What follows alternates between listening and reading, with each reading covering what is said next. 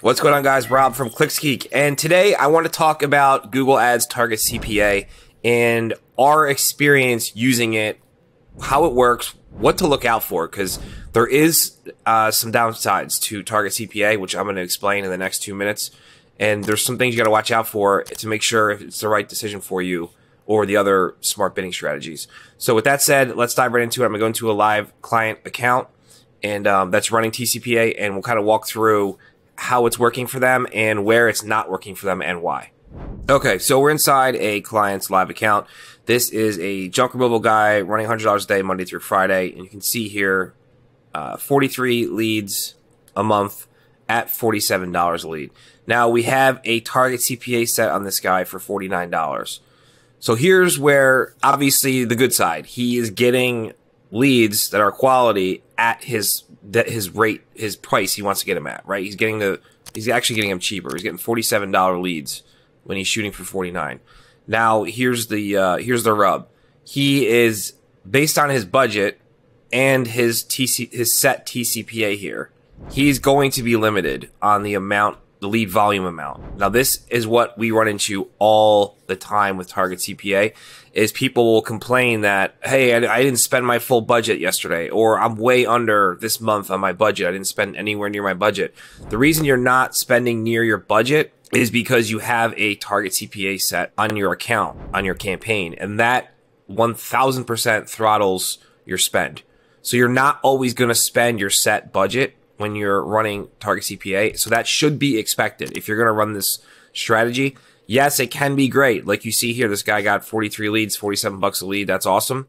But he's done, right? I mean, he's not going to get much more than 43 to 48 leads a month with this TCPA set at what it is and his budget at what it is. So he's pretty much capped, even though if you go over to search impression share, you can see here he's only at 32%.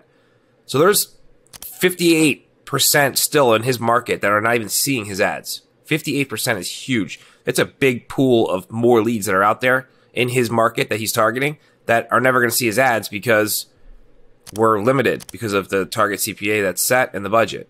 So that's just something you have to keep in mind. Like I said, it's going to be a short video, guys. Something to keep in mind when you're running Target CPA is, yeah, it can be great, but you need to be realistic about it, okay? You can't expect to set it at $49 a lead and then get 100% impression share in, 200 leads or whatever he would get here, 250 leads a month.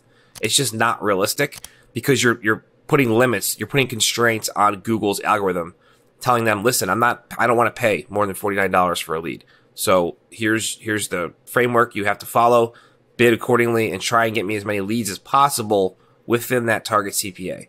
So that's how it works, and those are some things you got to watch out for when running Target CPA. Again, we use it all the time. I'd say 85% of our clients are on Target CPA just because it controls the cost so well on the cost per lead. But it does run into a problem when you're doing a volume play and you need more lead volume. You're going to run into issues. And the flip side of this is max convert. So this is max conversions Target CPA. The other side of that coin is just max conversions, right? There's no TCPA. So you're telling Google, bid whatever you want. I want the most amount of leads within my daily budget.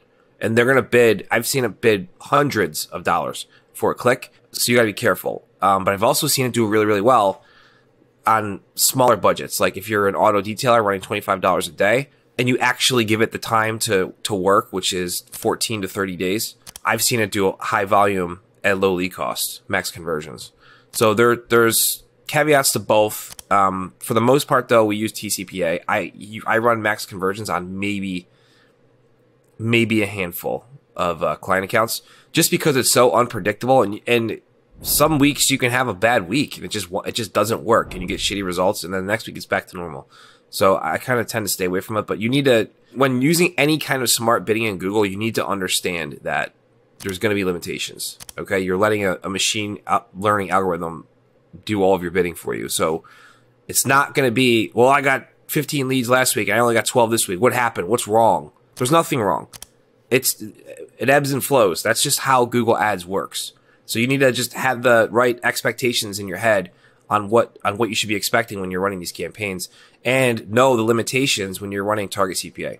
All right, sorry for that rant. That's all I got for you guys today. If you have any questions about Target CPA or what we're doing with it, drop them in the comment section below, and I'll do my best to jump in there and answer it for you guys.